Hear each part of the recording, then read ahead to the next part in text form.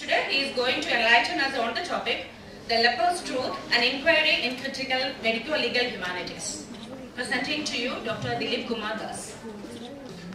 Thank you very much. I must first thank the Prajñā Foundation and the Sacred Heart College for inviting me and giving me this great opportunity to witness the launch of an organization that I have deep appreciation for. And thank you also for the many kind words describing my achievements, which I am not aware of myself. I have never thought of myself as an erudite person. Nobody has ever called me erudite actually so far.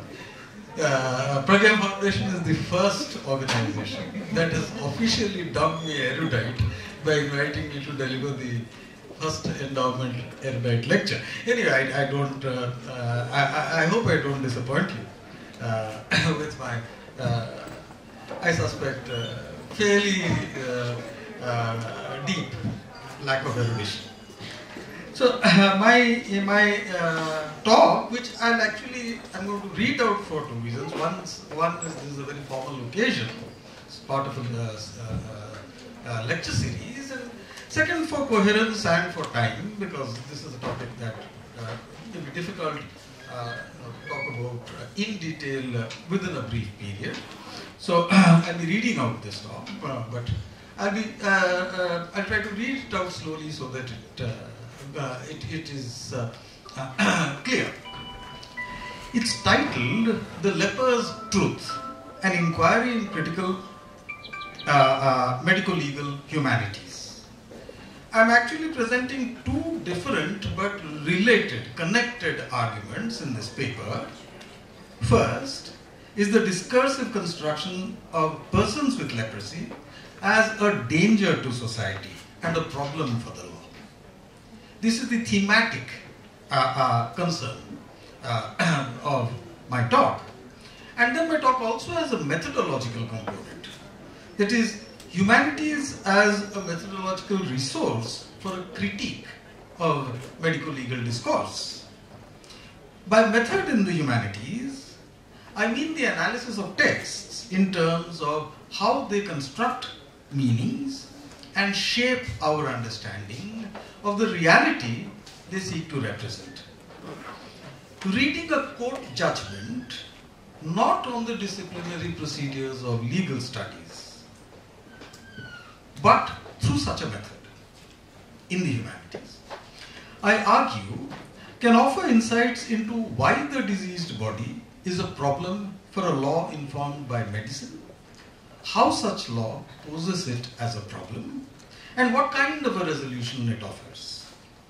Further, by placing the judgment in the context of other related discourses about leprosy, this approach can, as Lawrence Grossberg in a very important essay on cultural studies claimed with regard to interdisciplinary cultural studies, we've been talking about the need for interdisciplinary. Professor Sanu, I understand, spoke about, and since I don't know Malayalam, I couldn't actually get his talk, but I had the opportunity of talking to him during the break, and I understand that he spoke about the need for an interdisciplinary perspective that humanities can bring to other areas of knowledge. And so this, my talk is precisely about that.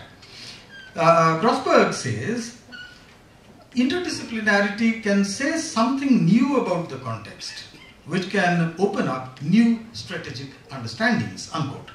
That is, it is not a mere intellectual exercise, but a crucial strategy for understanding and countering the stigmatization of persons with disease, and can offer, as Grossberg continues, quote, a theoretically grounded basis for intervening into contexts and power, unquote. My primary text is a judgment of the Supreme Court of India, Dhirendra Pandwa versus State of Orissa, 2008, on the right of persons with leprosy to hold public office. Let me briefly recount this case. In 2003, Dhirendra Pandwa was elected councillor and subsequently chairperson of the Basudevpur NAC, Notified Area Council in Orissa. One of his contestants, Suresh Mahanti, filed a petition with the election tribunal challenging Pandua's appointment on the ground that he had leprosy.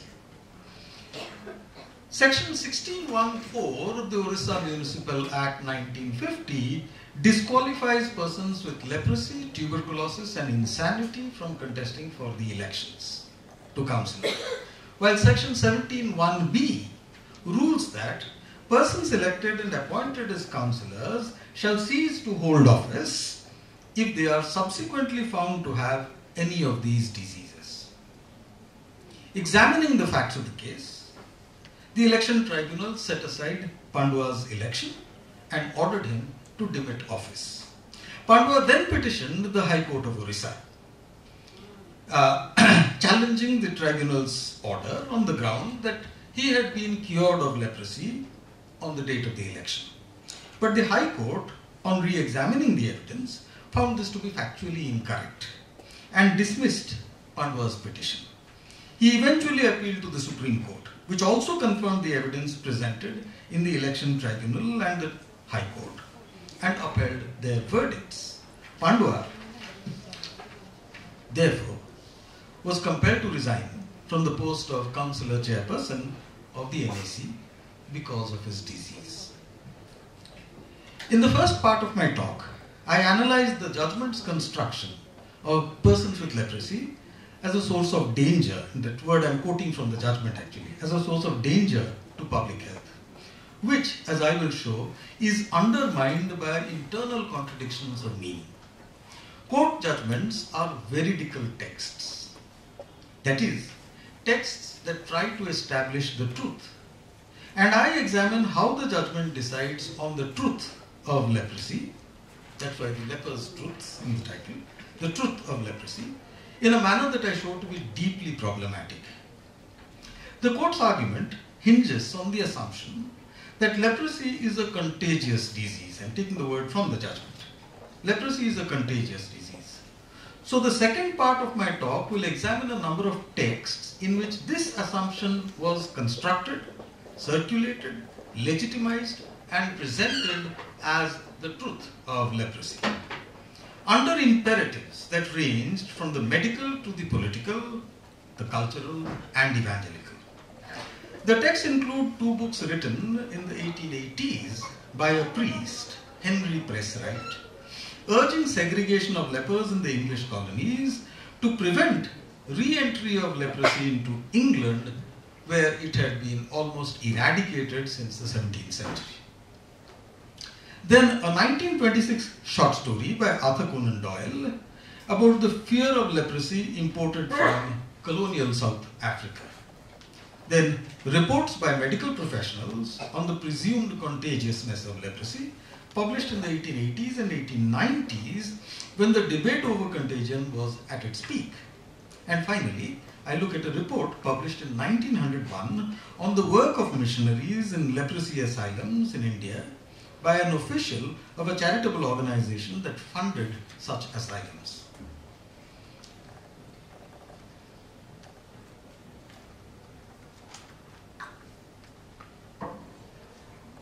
My reading, and here I come to a very, very crucial methodological assumption on which this work is founded. My reading of these texts is based on the view that we know diseases through the way we construct them as problems in social constructions that shape our responses to disease and to persons with disease. This does not deny that diseases are biological phenomena with a reality that cannot be reduced to their social constructions.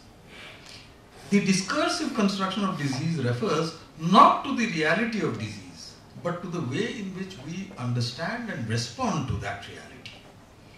It refers, in other words, to what I call the social reality of the experience of disease, both our own and of others.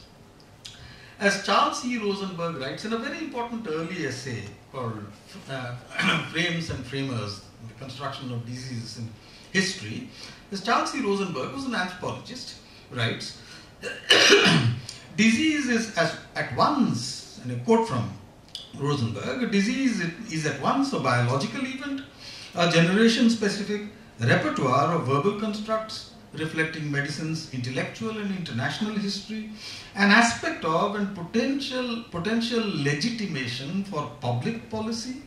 We'll see this, how this actually is reflected in the context of leprosy. A potentially defining element of social role, a sanction for cultural norms, we see that also in the context of leprosy, and a structuring element in doctor-patient interactions. In some ways, Rosenberg writes, disease does not exist until we have agreed that it does, by perceiving, naming, and responding to it. Let me now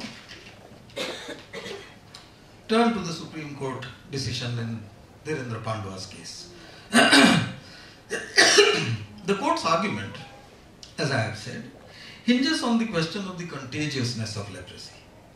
The provisions of section 1614 and 17.1b of the Orissa Municipal Act, which disqualify persons with leprosy from holding public office, seem to contradict Article 14 of the Constitution, the right to equality before law and equal protection of the law. By disqualifying a class of persons, which it defines as lepers, leprosy patients, these sections seem to be discriminatory and deny equality to that class, constituting what in law is called class legislation.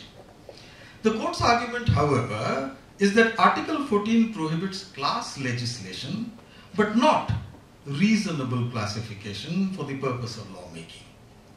The test for such reasonable classification, it says, is A, that the class differentia must be intelligible and objective, and B, that the classification must bear a rational relation to the object sought. On the first condition, that is intelligibility of criteria, on the first condition, leprosy can be objectively diagnosed and intelligible difference established between those who have it and those who do not. On the second condition, leprosy is a transmissible disease. It can be transmitted from person to person. And segregating those who are infected seems to bear a rational relation to the objective of preventing its spread. That is the court's position on Pandwa's leprosy. The classification under which persons with leprosy are disqualified is reasonable, according to the court. Section 1614 and 17.1b of the Orissa Municipal Act do not contradict Article 14, and Pandwa, therefore, must demit office. That is the stand of the court. When we reflect on this, however, we realize that the position is tenable only if leprosy is a highly transmissible and incurable disease, in which case the objective of preventing its spread becomes so urgent that a citizen's fundamental rights under Article 14 can be set aside. It is the court's responsibility to protect fundamental rights, not place them under suspension for particular individuals. So the reason must be urgent enough for the court to be satisfied that here is a case which justifies the suspension of Dhirendra Pandwa's right under Article 14 of the Constitution. So let us examine how the court establishes this as the truth of leprosy. It begins by citing a medical text, the Sloan-Dorland Medico-Legal Dictionary, which defines leprosy as follows, and I am quoting from the court's quotation from the from the dictionary. Quote, leprosy, which is also known as Hansen's disease, is a mildly infectious, this is how the Sloan-Dorland defines it, is a mildly infectious degenerative disease caused by the microorganism Mycobacterium leprae. The judgment then goes on to describe leprosy as, and I quote from the judgment, a major health problem for man since time immemorial, curable nowadays, but which leaves behind a terrifying image of disfigurement. The patient and his family are ostracized from the society, unquote. Thus, it supplements the scientific definition, which is a kind of bare bones account of leprosy. It supplements the scientific definition of the disease, with a gloss that emphasizes the fear and stigma associated with it, such that leprosy, even if it is curable nowadays, is nevertheless terrifying. In the operative part of the judgment, where it rules that section 1614 and 17(1)b do not contradict Article 14, the judgment states as follows, and I'm quoting from the judgment: being a contagious disease,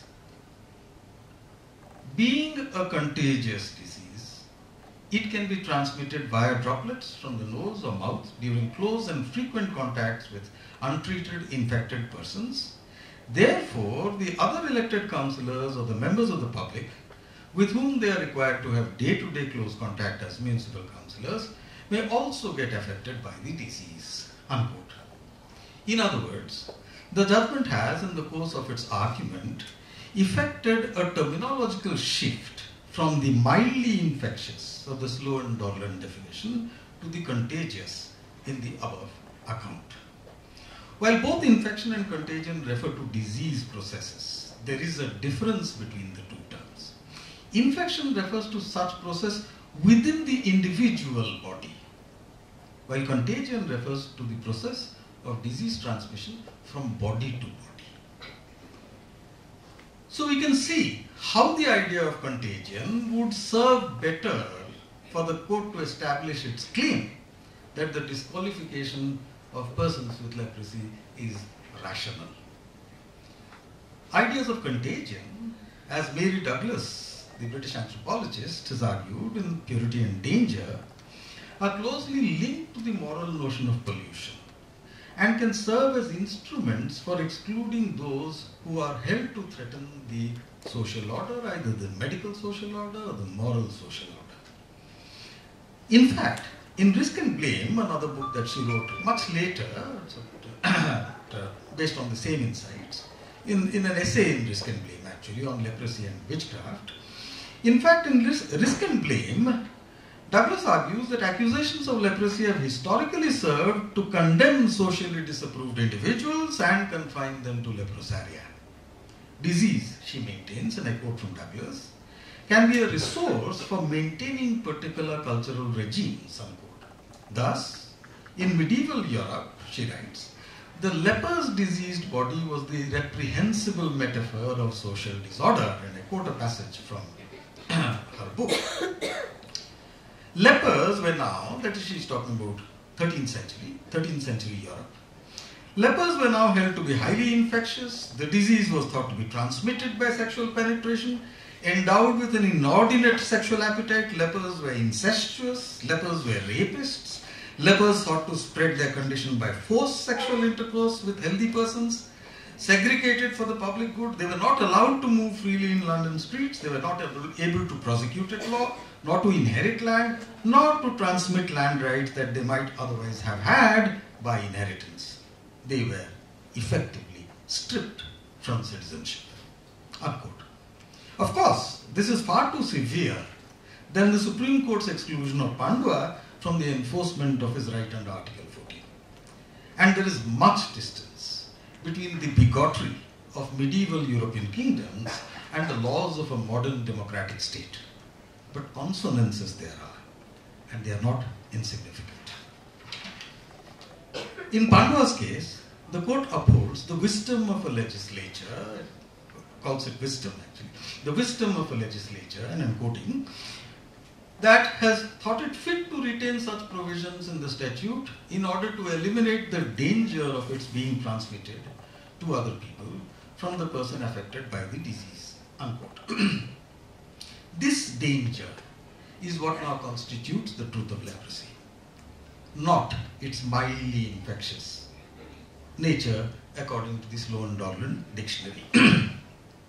But in the final paragraph, and this is the most interesting part of it, in the final paragraph the court reverts to current scientific knowledge, which it says does not consider leprosy even mildly infectious, and states that the social exclusion of persons with leprosy is unwarranted, and that, quote, the antiquated Lepers Act 1898 and subsequent similar state acts have been justly repealed. Now we need to understand that segregation does not necessarily only mean physical confinement is in an asylum. What was being justified in the case of Dhirendra Pandwa, disqualification from holding public office, is also an act of segregation. It comes out of understanding segregation as the only strategy. Isolation of people with leprosy, their removal from public life also constitutes segregation. So the court on the one hand is actually justifying the segregation of Dhirendra Pandwa. On the other hand, using scientific knowledge, it's saying, look, it's not very infectious really, after having called it a contagious disease. It's not really very infectious, and scientific wisdom now says that segregation is not warranted. And therefore, the court concludes, therefore, keeping in view the present thinking and researches carried out on leprosy and with professional input, the legislature, that is the Orissa legislature, the legislature may seriously consider whether it is still necessary to retain such provisions in the statutes, whether it is necessary to continue to have sections 1614 and 17(1)(b) on the Orissa Municipal Act, or to amend the Act by removing these provisions.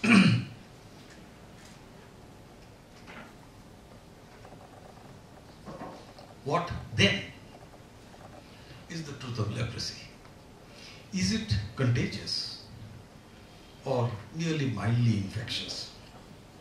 Are persons like Pandwa a source of public danger and may justly be socially excluded, their fundamental rights as citizens set aside? Or is the law that declares them to be so wrong and unjust? How reasonable is the classification that disqualifies them, which the court had found reasonable enough in the earlier paragraph? The debate over the contagiousness of leprosy is not recent, and its history in India can be traced back to the late 19th century, around the time when G.A. Hansen isolated in 1874. Hansen, a Norwegian doctor, was the first actually to isolate the causative agent of leprosy. Before that it was not known what caused leprosy. So Hansen isolated this bacterium called Mycobacterium leprae as the causative agent, and in 1874 published his paper. The two major theories of leprosy transmission at the time were heredity and contagion. Those who subscribed to the former, that is, believed that the leprosy was caused by heredity, being hereditary, they held that it posed no danger to the public. Those who subscribed to the latter, that is, the contagion theory, argued that it was a public health risk and advocated segregation. It was in the midst of this debate that the Indian Lepers Act was passed by the colonial government in 1898, though it was not enforced by most local authorities. For the scientists, the question seemed to be the truth of leprosy. But for the government, it involved additionally the question of what is politically prudent. If leprosy is contagious, segregation is a must. But segregating lepers in asylums can be expensive, as well as imprudent if it is construed as an excessive interference in the personal lives of the native subjects. At no cost should a situation like that of the Sepoy Mutiny be precipitated again. We'll see more of such arguments later. At the same time, there were missionary organizations that were prepared to keep lepers in mission asylums, and they urged segregation based on the contagionist thesis. Calls for action were certainly motivated by what the state held to be true of the disease. But this truth itself was the outcome of complex factors ranging from economic, political, and evangelical to clinical and public health responses to the problem of leprosy. Now I go to the first of Wright's books that I am taking up briefly. In Leprosy and Segregation, published in 1885, Henry Press Wright summarizes the arguments of the leading leprologists of the time on the heredity/contagion debate. Wright's account shows that there was little clarity about the mode of propagation, based as it was solely on the interpretation of statistical data. And he cites Dr. Van Dyke Carter's view on this. And this quotation, these words are not Henry Press Wright's. They are Dr. Van Dyke Carter's, who was one of the most eminent experts on leprology, leprosy, or one of the most eminent leprologists of the 19th century. So it's Carter who writes this. Heredity as a mode of transmission of disease is subject to exceptions. That is, it cannot be accepted completely, no less than is contagion. Contagion too cannot be accepted completely. As soon as one difficulty is met by a fair assumption on either view alone, another difficulty will arise. And it seems to me that we are not as yet enough acquainted with any whole series of cases to warrant valid inference. This is Van Dyke Carter on both the heredity thesis and the contagion thesis. Carter, who was professor of anatomy at Grant Medical College, Bombay, and one of the most reputed leprologists of British India, had himself initially supported the heredity thesis, but sided subsequently with the contagionists. Adding to this confusion was the debate over contagion versus infection.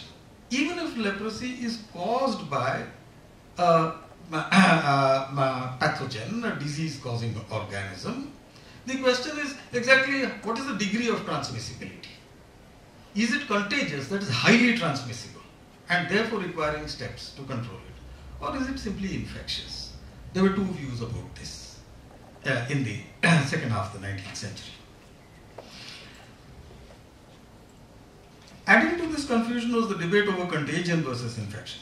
Even if one accepted the pathogenic origin of leprosy, there remained the question of how rapidly it was spread and the related issue, therefore, of segregating lepers. Dr. Joubert, who was an Indian Medical Service officer, reporting from Burdwan district in West Bengal in 1877, wrote, quote, "I have seen nothing in the cases of leprosy that have come under my observation to support the popular idea that leprosy is contagious." Unquote.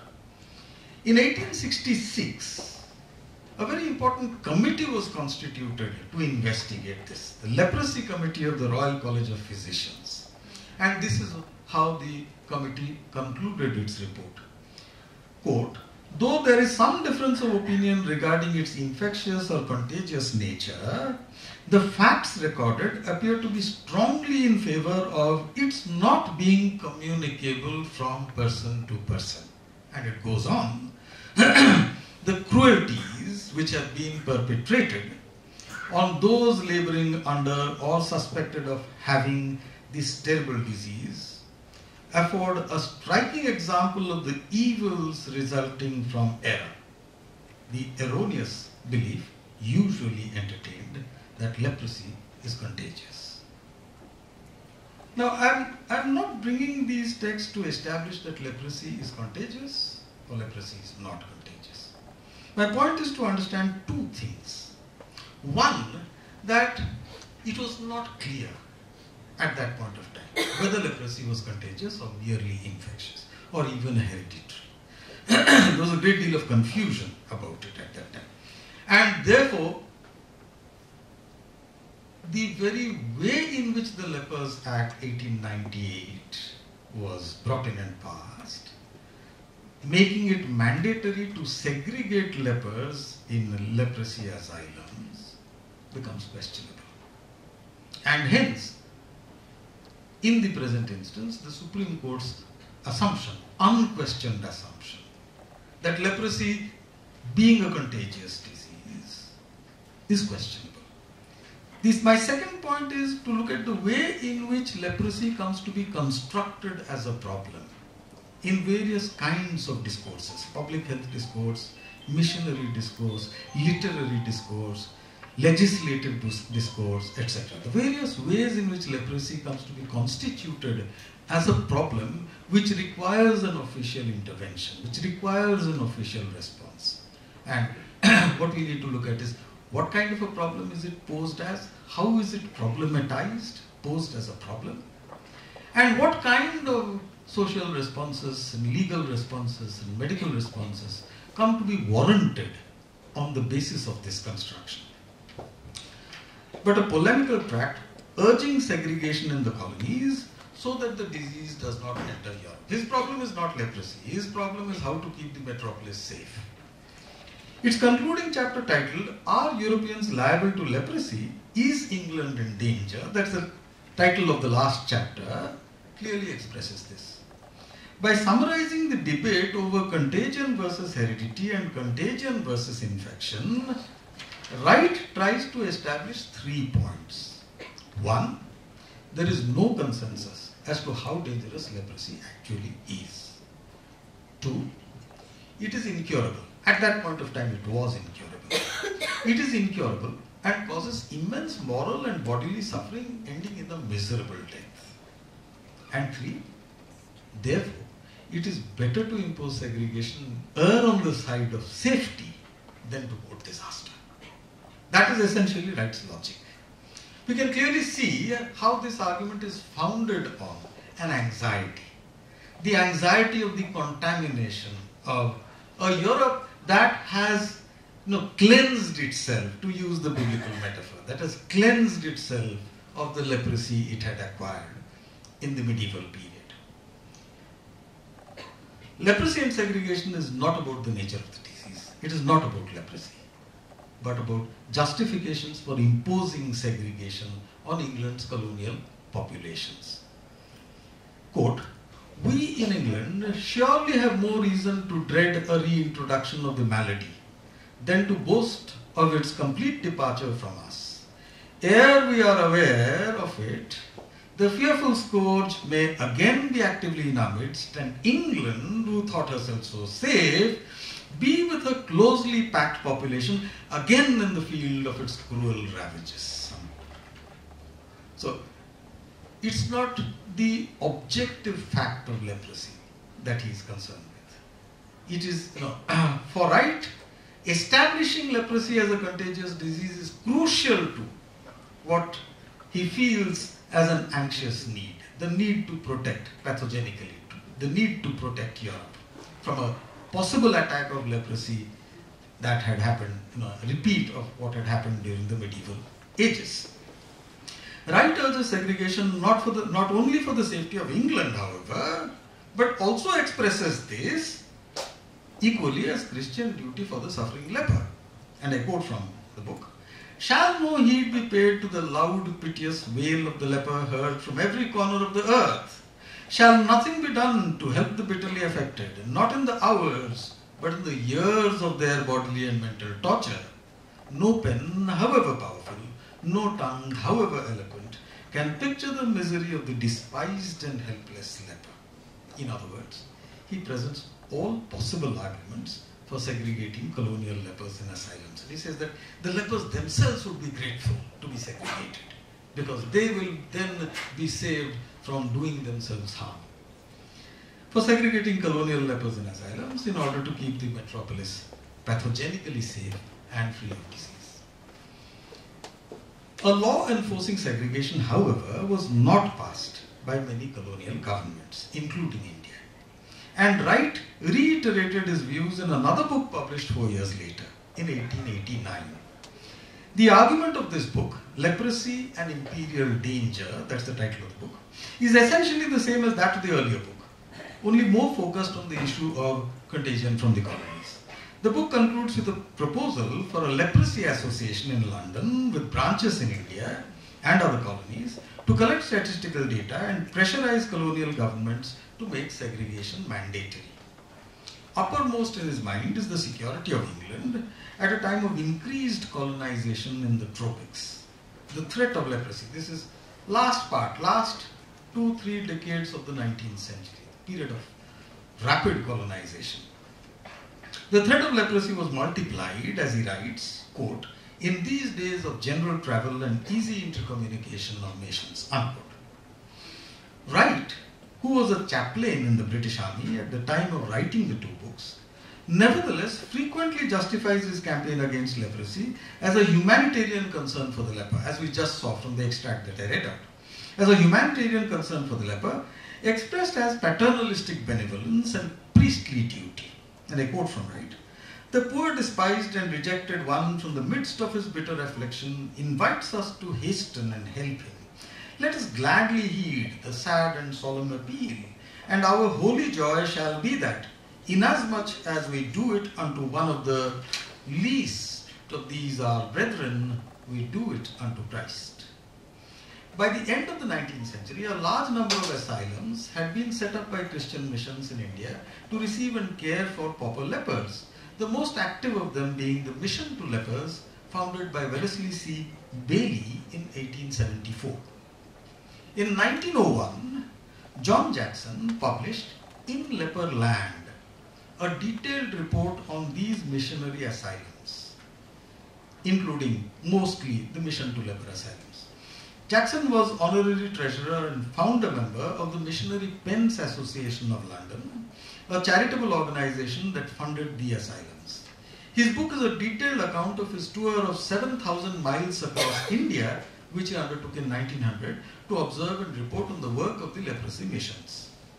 In Leper Land is primarily about the evangelical work of the missions and not medical matters.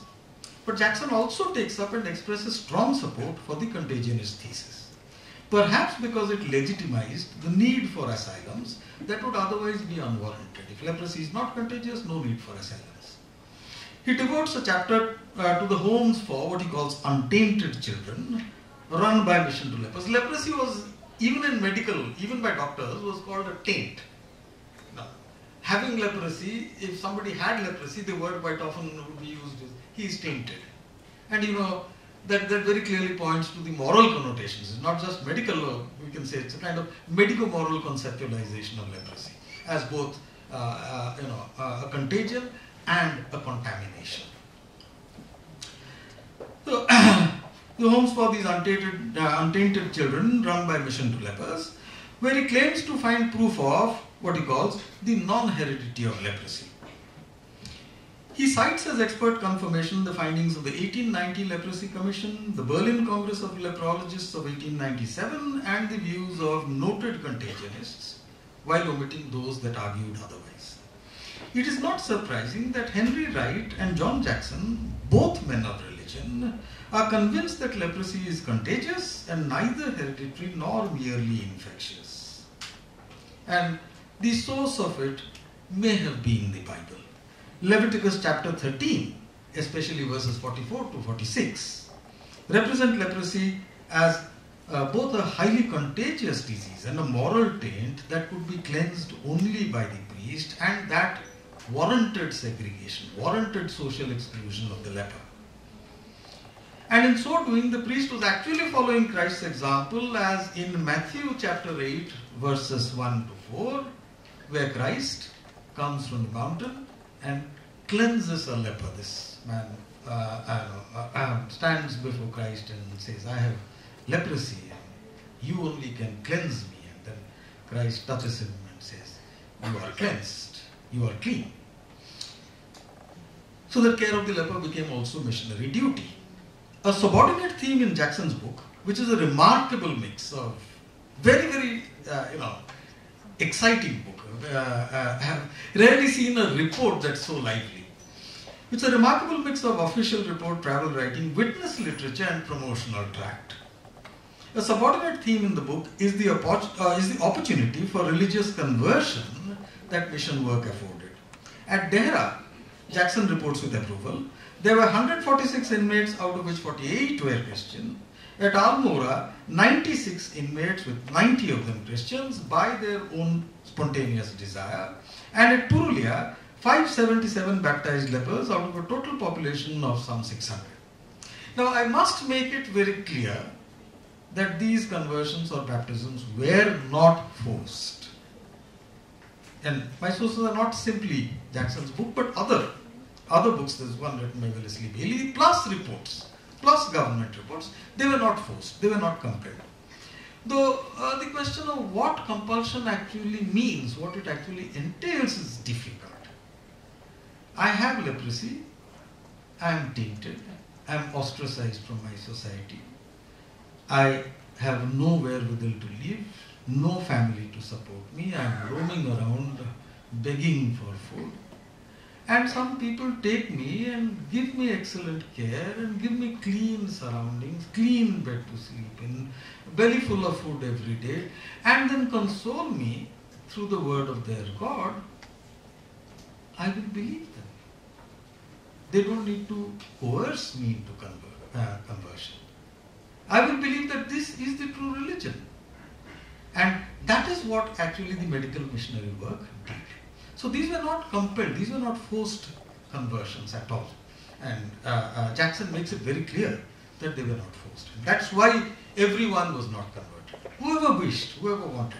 So the missions would admit Hindus as well as Muslims, as well as people of any religion, and take care of them. In the Mungeli asylum, Jackson reports witnessing the baptism of 28 lepers on a single afternoon. The Bhagalpur asylum, he notes, is a notoriously hard one, with only 3 baptisms in 1900. But it proved that the seed had not been sown in vain. On the worth of medical missionary work, Jackson remarks, quote, there have been many instances in which the ministry of healing has prepared the way for that spiritual message which it is the primary object of missions to convey.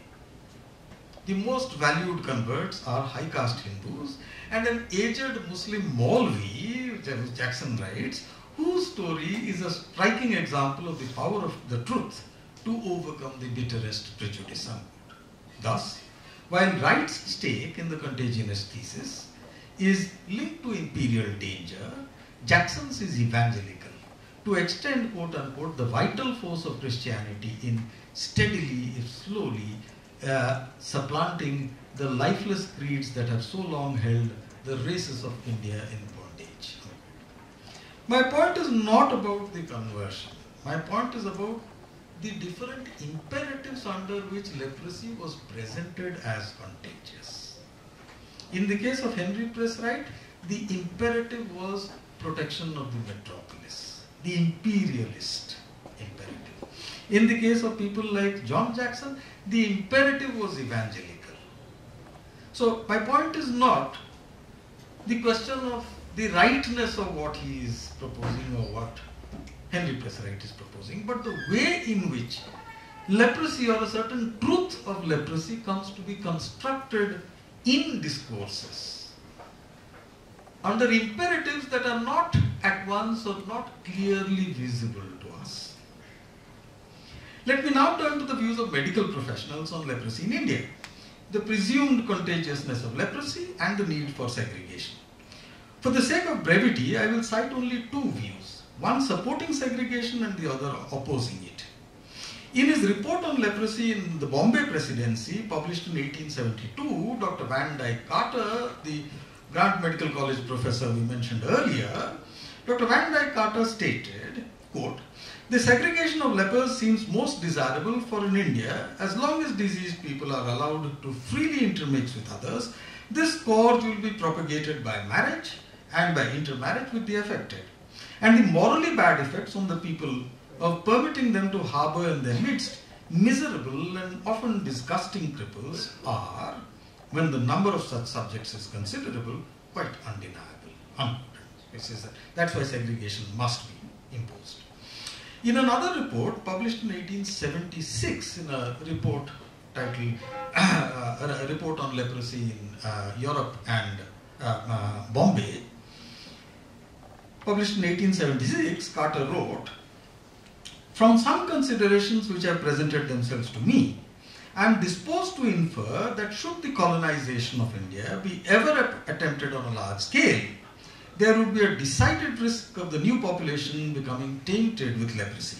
Nay, this risk might be converted into a positive infliction were not means taken to prevent a possible communication of the disease, and therefore strict regulations would have to be enforced. Segregation. And appropriately Henry Press Wright quotes this passage. In the following year, however, that is 1877, Doctors Timothy Richard Lewis and David D. Cunningham published Leprosy in India, a report, in which they claimed that leprosy was transmitted hereditarily and segregation was therefore both impractical and unwarranted. And I quote from the report. The history of the asylum, this is the Almora asylum where they carried out their study. The history of the asylum gives no support to the doctrine that leprosy is a contagious disease, but strong evidence to the contrary. Unquote. On segregation they wrote, quote, "It is evident that any attempt at stamping it out by compulsory segregation of leprous persons would prove wholly impracticable. For it would not only be necessary to segregate those suffering from developed disease whom you can see and therefore you can segregate, but also those hereditarily disposed to it who have not yet shown the symptoms. How and by whom could the predisposition be determined? If leprosy has not yet appeared and somebody is simply predisposed to leprosy by heredity, how do you know who's predisposed, who is not? Those were the days genetic science had not emerged. Cunningham was at that time special assistant to the Sanitary Commissioner of India, and Lewis was his co-worker. Even after segregation was subsequently made mandatory, provincial authorities were reluctant to implement it. Jackson's In Leperland makes a special note of this reluctance and the efforts of the mission to lepers to get the authorities to enforce the law. Why were colonial governments reluctant to impose segregation?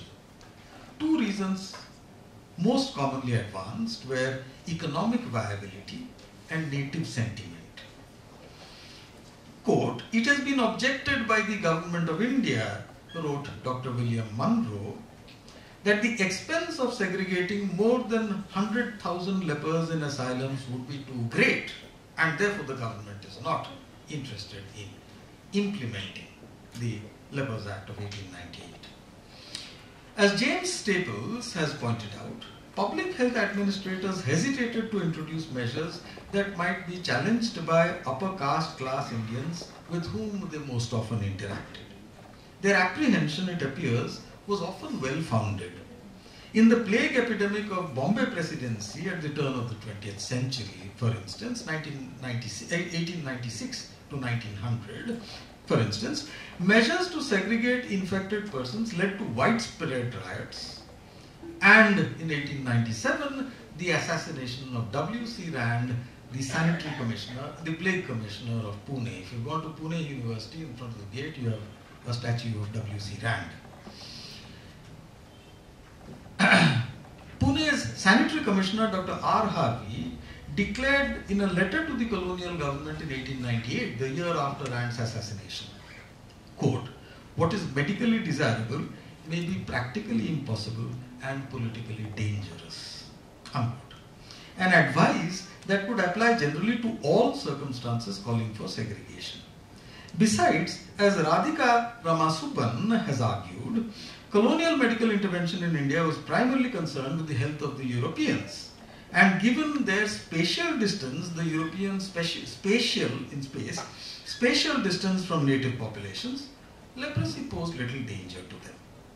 In 1890, Viceroy Lansdowne wrote to the Secretary of State for India, quote, "Legislation for the compulsory detention of lepers will only be justifiable when it has been established beyond reasonable doubt that the disease is contagious."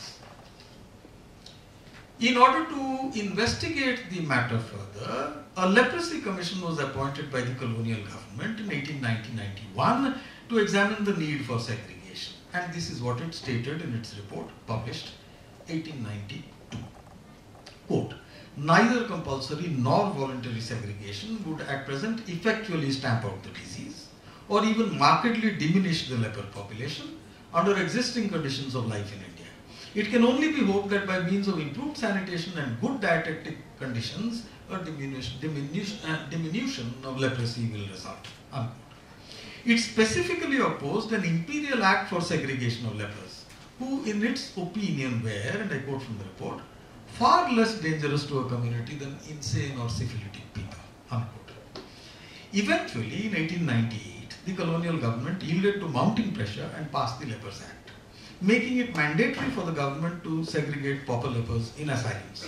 The passing of the act was the outcome of canvassing by doctors like Carter, Henry Van Dyke Carter, proponents of the imperial danger thesis like Henry Preswright, and evangelical organizations like the Mission to Lepers. It had two important effects, the passing of the Lepers Act. First, It accorded official recognition to the contagionist thesis, about which there was still no consensus among medical authorities. What had been a hypothesis, and that's how Hansen puts it, as Hansen himself called it. G.A. Hansen, the person who actually discovered Mycobacterium leprae, in the report actually said that contagion is a hypothesis. What had been a hypothesis, as Hansen himself called it, was now formally acknowledged as fact. The construction of leprosy as contagious disease was thus the outcome of a circular relation between discourse and practice. Contagion theory necessitated the segregation of lepers, and the segregation of lepers in turn confirmed the theory as true. The second effect of the Lepers Act was to accord official recognition to the asylum as the institution of choice for isolation and treatment of lepers, which meant that they could receive grants in aid from the government, a fact that bore no little consideration for cash-strapped missions. Let me now turn to the story by Conan Doyle, which comes last in my chronology. Published in 1926, The Blanched Soldier is about the fear of leprosy being imported to England from South Africa during the Boer War. Godfrey Emworth, a British soldier who served in the war, this is the war between the British and the South African, the Boers. Godfrey Emworth, a British soldier who served in the war, returns home to discover that he has contracted a disease which he suspects to be leprosy. Wounded in a battle at Pretoria, Godfrey had unwittingly taken shelter in a leper hospital. He didn't know that it was a leper hospital and spent a night in a leper's bed. His family, fearing segregation by the local authorities, hides him in a cottage on their country estate. Godfrey's account of what he saw when he woke up in the leper hospital evokes the horrors of leprosy represented in the medical and missionary literature of the period, as well as the terrifying image of disfigurement that the Supreme Court notes in the Pandua judgment. And I quote from the story. In front of me was standing a small dwarf-like man with a huge bulbous head who was jabbering excitedly in Dutch, waving two horrible hands which looked to me like brown sponges.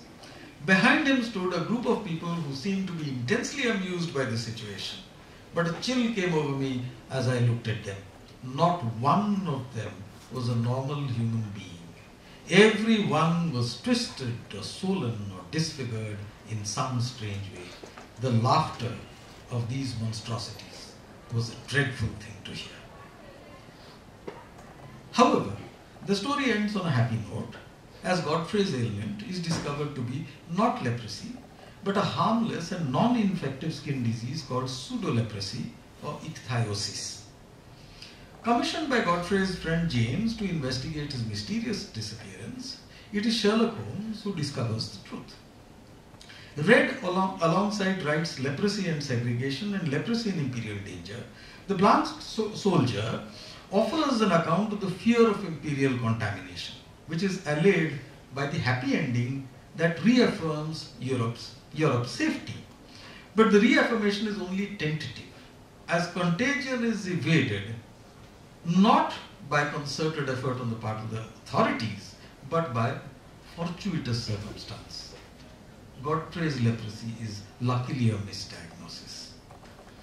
Doyle's story, in other words, keeps alive the panic of colonial contagion, even as it tries to allay it.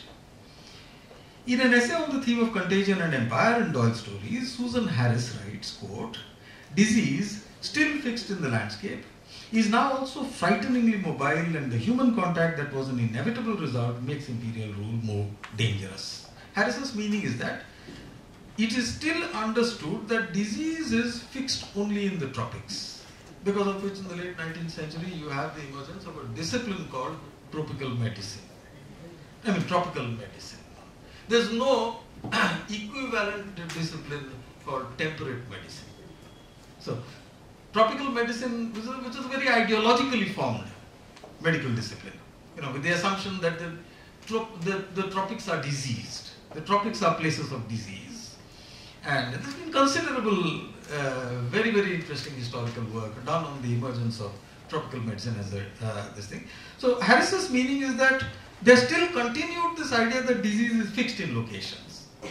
But due to the increased pace of colonization at the end of the 19th century and the early 20th century, which is the period of Conan Doyle's short stories, there was also the fear of the mobility of diseases, the fear of diseases traveling across, and diseases becoming globalized, a fear which continues even till now, the fear of globalization of diseases. So, talking about the ill effects of globalization, one of the things you need to talk about is transborder epidemics. So, whatever be the actual burden of imported disease, moral panics about colonial contagion were intense, as Wright's texts, the medical reports he cites, and the blanched soldier testify. And I'm coming now to the end. Thank you very much for your patience. I've been trying your patience for a long time. Just a couple of minutes. My last page. The understanding of leprosy was divided, therefore, with no unanimity among experts as to its presumed contagiousness and the danger it posed. Medico-legal decision-making was, as Sanjeev Kakar has argued, influenced by non-scientific attitudes. And the segregation of persons with leprosy under the Lepers Act of 1898 was the outcome equally of recommendations by public health administrators and the pressure exerted by lay groups such as philanthropists, priests, and missionary organizations. What characterized the understanding of leprosy at the turn of the 20th century, and this is the point I'm really trying to make in this paper, what characterized the understanding of leprosy at the turn of the 20th century was the dominance of contagionism as a style of thinking, which restricted options to segregation and thereby confirmed the truth of leprosy as a contagious disease. It was the horrifying image of the leper, in Jackson's words, quote, the most lowly and loathsome of suffering humanity.